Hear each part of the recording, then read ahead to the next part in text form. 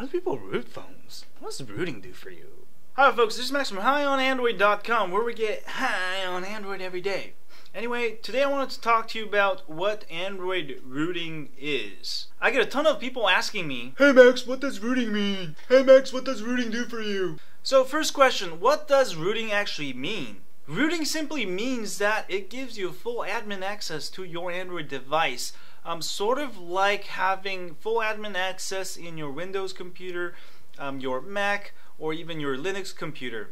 So question number 2, what does rooting do for you? Well, first of all, by rooting your Android device, you'll be able to do a lot of things like run rooted apps. There are certain apps on the Play Store that require root, such as the DSLR Controller App, which allows you to use your Android device as a DSLR live view for Canon DSLRs.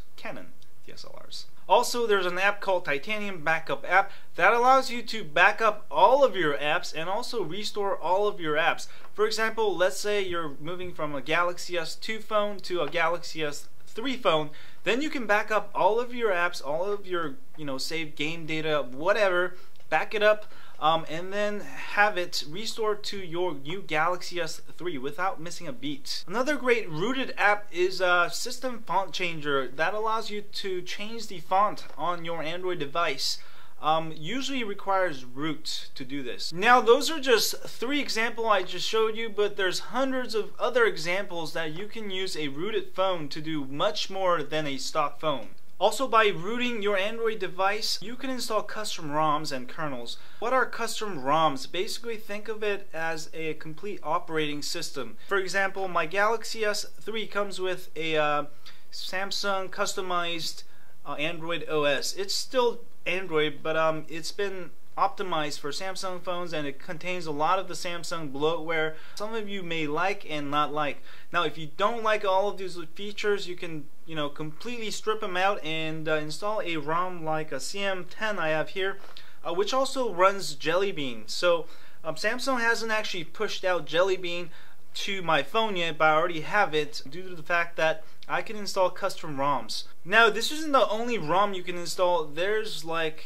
dozens of ROMs you can install right now for the Galaxy S3 and all of the Android devices, which is like having a customized version of iOS if you want to compare it to iPhones and iPads. Now you can't do this with iPhones or iPads because iPads and iPhones, they have a closed system versus Android, which is open source. So by rooting your phone, you'll be able to install all of these custom ROMs, and also you can even make your own custom ROMs. Anyway, that's a short wrap up of what rooting is and rooting can do for you. Now, if you're gonna root your phone or your tablet device for the first time, I highly recommend you to get insurance. Rooting is pretty safe to do, but sometimes you can mess up your phone or tablet. So if this is the first time and you don't have any experience with computers, definitely get insurance. That way, if you do something wrong, you can always get a new phone for free. Also, let me give you a kind of overview of how rooting works.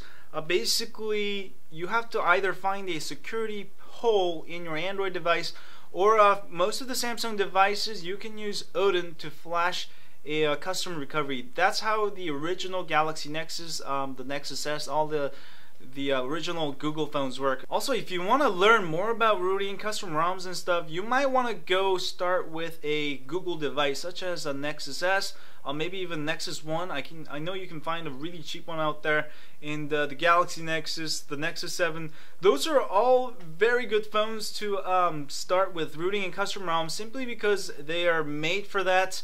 And they're pretty much unbreakable. You can bring them back to completely original states no matter what. Anyway, thanks you guys for watching my video. If you like this video, don't forget to hit that like button for me here, subscribe button up there, and don't forget to share this with your friends on Twitter, Facebook, or Google+. And also, if you have any friends who wonder what rooting is and what rooting does, don't forget to send them to this video. And lastly, not but least, stay high on Android, dude. Also, if you wonder about how to root your phone, I do a lot of the Samsung devices like the Galaxy S3, Galaxy S2, Galaxy Note, also Droid Razr.